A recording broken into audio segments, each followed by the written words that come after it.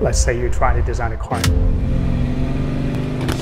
Instead of creating a physical prototype and crashing it into a wall, what you can do is basically model this on a computer. You can look at many different iterations and you can optimize your design. When we looked at all the cloud vendors out there, we found that Oracle was very focused on HPC. Their bare metal offering, which was, I believe, the first in the industry, and had high-speed, low-latency networking, which is very important for us. First, they maintained the infrastructure, and then they also help us migrate workloads to the cloud. We did benchmark OCI versus some other infrastructures, and we found that Oracle's was better by 20% versus some of the other benchmarks.